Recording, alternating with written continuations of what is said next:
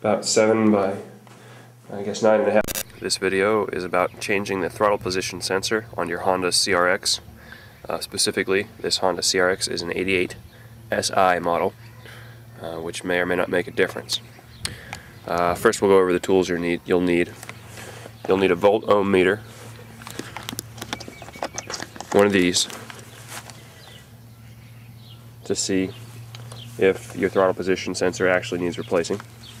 And if it does need replacing, then you will need either a Dremmel, or a chisel, a small hammer, some careful work, and you're probably going to fuck up your chisel. So just know that. You can always resharpen it. So the process is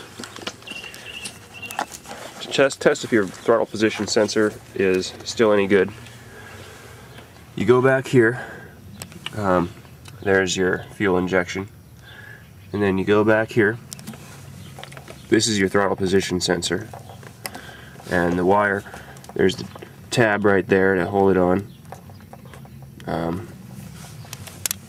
You basically need to probe into the red wire, which isn't seen because it's under this blue thing, which I've mounted there, but there's a red wire. There's 3 wires. There's yellow, green, and red. And you need to take your Volt-Ohm meter and stick, presumably, the red probe into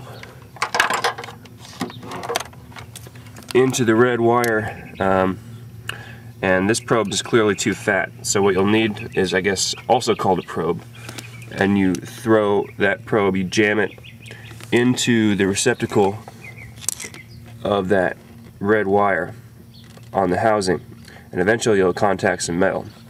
I don't have one of those, so what I did is I took one of these electrical tappers that you typically use for hooking up trailer wires, and I stuck that on there. So what it does is it actually cuts into the wire, and there's another hole in here, and I just jam this red thing into the hole, and it basically indirectly contacts the wire there. And then you set your Volt-Ohm meter to measure in between basically up to 10 volts, 10 to 20 volts, and you stick the negative probe. You'll stick that grounded somewhere, so I just stuck it on my battery terminal, the negative battery terminal. And you turn the car on, but don't start the engine. Turn the car on all the way except for starting the engine. You get that there's 2 probes in contact where they should be, and you look at the voltage, and if the voltage doesn't match and doesn't progress smoothly from 0.5 or less, like 0.45 to 0.5, up smoothly up to, at the top of the bottom of the throttle press down, about 10 volts. Don't quote me on that, on the top, but you're looking for a smooth progressive transition, raising the voltage as you press down the accelerator pedal. So if your throttle position sensor is displaying a voltage of 0.5, or technically greater than 0.5, your computer is going to interpret that signal as a slightly or grossly open throttle. And that's a problem. That was the case with this 300,000-mile-old vehicle. Now, this throttle body, which has a bunch of devices on it, it's like $140 or something, is ridiculously expensive. So and it's designed such that you can't replace the throttle position sensor on this vehicle without doing some modification to your vehicle, or just literally breaking it off of there. So you'll have a choice. Either you use a Dremmel, and there's 2. I'll show you the old throttle position sensor. What you're looking at, if you look at the back of the engine, there's 2 holes where there are screws, but this one I snapped off of there, so we don't have it on there. But basically where my thumb is, there's another hole, and there's 2 screws going through there, and the screws have rounded heads. You can't really grab onto them. So what you got to do is you've got to either use a Dremel and a metal cutting wheel and cut a channel. Can you see a channel in there? in the center of the screw, or what you can do is basically break the throttle position sensor off of there. So you'd use a chisel and a hammer and you'd just really fuck it up. And that can be dangerous because there is this plastic piece there, and this is actually in contact with parts of your engine, and you could damage your engine if you don't pry it off correctly. So what I'd recommend doing is using a larger metal cutting wheel if you don't have a Dremel, and smacking, just like cutting it off there, and at the base, at the very back here.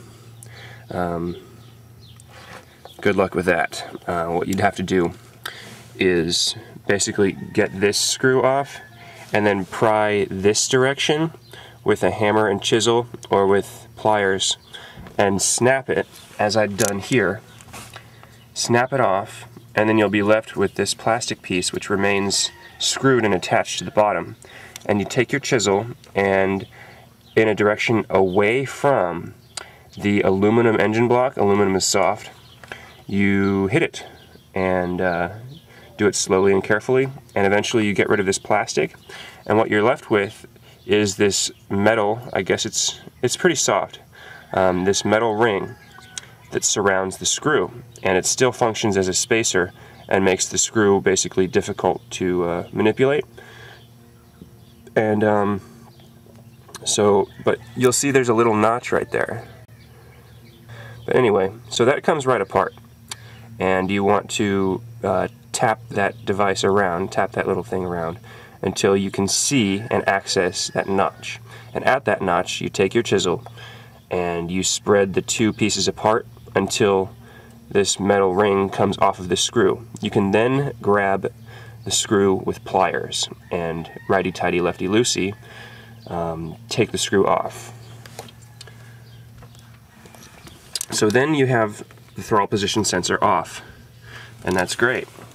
Your throttle position sensor was bad. It needs replacing if you're going to pass smog in California. Oh, California, great. And then when you put the new one on, if your car is like mine, which it probably is, I imagine, but I don't know, this screw hole here, remember this little plastic piece there? That has to fit in between two metal prongs which receive it and control its position. So you need to find those metal prongs. So let's say your throttle position sensor, when it's screwed on, is like that. To get that little plastic piece in position, you'll have to tilt it about either like 25-30 degrees or something that way to get it in to the receptacle, and then apply some spring pressure and put it back into position like that. Screw it down by hand so that it's tight and won't flop out, and then measure the voltage of your throttle position sensor, and it should register as less than or 0.5 volts. If it does, you can basically be assured that if you have a new throttle position sensor, that you have a fully functional throttle position sensor now. And you screw the throttle position sensor back on with the screws you either made or some fresh screws, preferably grade 8 steel that you bought at the store to match the thread pattern of the old screws.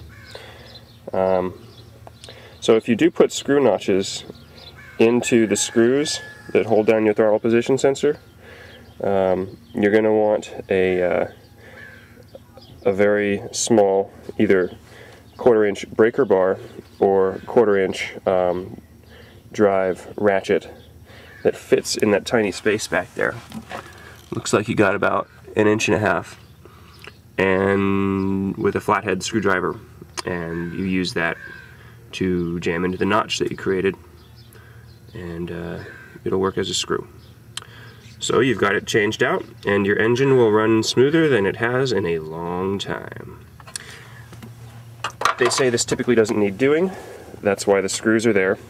but on this 300,000 mile old vehicle, it did happen to be needed. And it, frankly, I'm owner number 5. This baby is running smoother than it ever has in the 45,000 miles that I've driven it. Hope you enjoy your Honda, and don't pay too much money for shit you don't need. Respect.